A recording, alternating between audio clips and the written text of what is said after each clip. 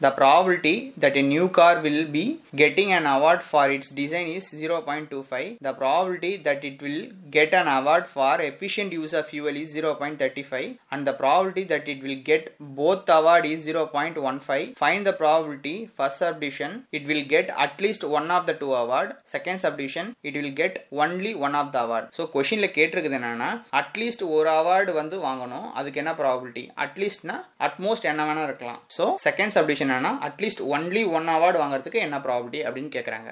Solution: let A be the event of getting an award for a design. Let B be the event of getting award for the fuel efficient. So probability of A equal to 0.25, probability of B equal to 0.35, and probability of A intersection B equal to 0.15. So first subdivision, probability of getting at least one award. So probability of A union B equal to probability of A plus probability of B minus probability of A intersection B. That is 0.25 plus 0.35 minus 0.15. After simplifying it, we are getting 0.45. So second subdivision, probability of getting only one of the awards. So probability of A intersection B dash plus probability of A dash intersection B equal to probability of A minus probability of A intersection B plus probability of B minus probability of A intersection B.